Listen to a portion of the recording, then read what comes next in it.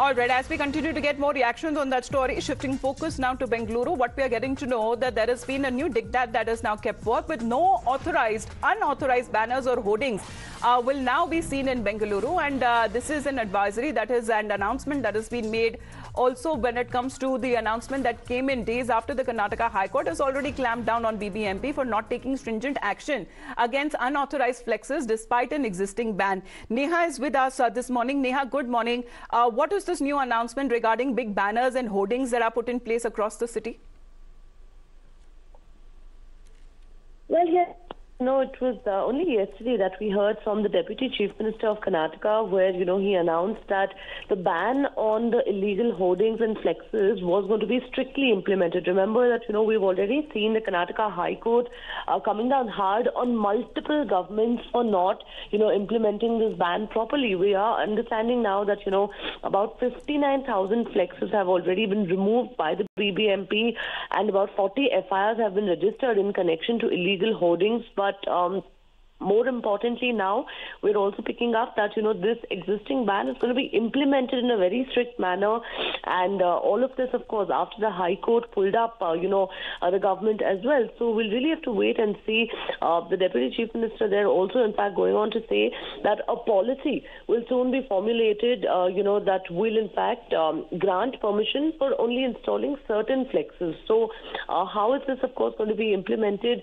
Remember, also with the elections having recently concluded in the state of Karnataka, several flexes of political personalities still remain put up, and this is, of course, something that's not only, spoiling the beauty of the city, but also, in fact, it is a big distraction to drivers on the road, is what the High Court had said earlier as well. So in connection to that now, this is what the government has decided, that they would be very strictly implementing this order. Right, but Neha, DK Shivakumar was also responsible for the Bengaluru development portfolio. He apparently has also declared that a big penalty or a fine will also be imposed on each violator. That starts apparently from the 15th of August. Well, that's absolutely right. This comes after the High Court recently warned the government of strict action and even ordered it to submit a report on, what steps are being taken to actually curb the menace of illegal hoardings in Bengaluru city.